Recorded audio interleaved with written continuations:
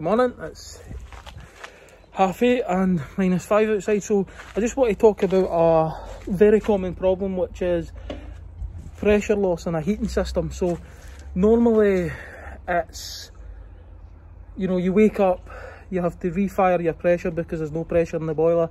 It's dropping quite continuously and quite often. So what normally the issue really is that it's normally a flat expansion vessel.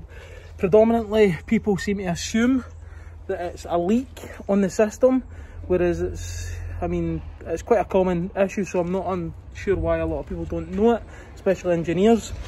So what I'm going to show you is the pipe to look for. So you might, if you've got a combi boiler and your pressure's dropping quite a lot, have a look for the blow off pipe, which is on the back end of the boiler, which I'll show you now. Which, if you come outside, you can see the water's been dripping. What happens is it leaks out this little valve here. As you can see, my hand's wet, and it means the expansion vessel is flat and needs recharged. So what happens is, when your heating goes on, the water needs to expand, and the water needs to expand into the expansion vessel. So if the expansion vessel is flat, because it has an air balloon inside it, if it's flat, there is nowhere for the water to expand. So what happens is the water blows off, and then goes out this safety discharge pipe. And it's a very simple case of pumping it back up. 9 times out of 10 that you can just replace by pumping it up. There is the odd occasion that the vessel's virtually burst, but I will do a little video on that today while I'm at this property, because the vessel is also flat here.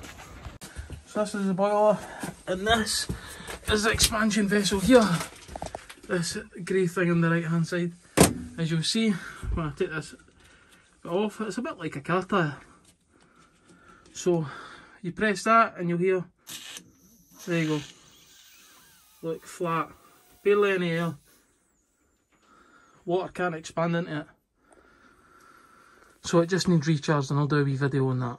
So we're going back to the expansion vessel here, and we've got our pump, our foot pump, and we've got our vessel sys just down here. Maybe a bit difficult one-handed, very difficult one-handed.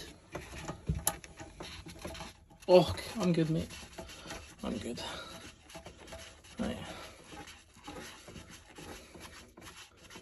Right, so what we're going to do is hopefully we've not drained all the water out the vessel, and we'll show you why we need to pump the water out them. So that's the pump. Mark's going to pump it up to 1 bar. You'll see it here.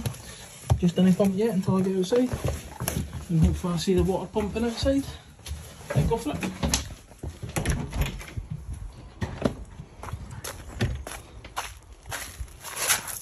I just about broke my neck in a here. There you go, you see them? That's the water getting pumped out the vessel. So it should be purely air in that vessel, in that balloon.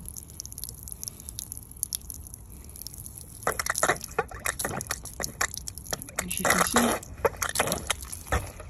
that's us pumping it out, recharging the vessel. Just about broke my neck there. So right, up to a bar.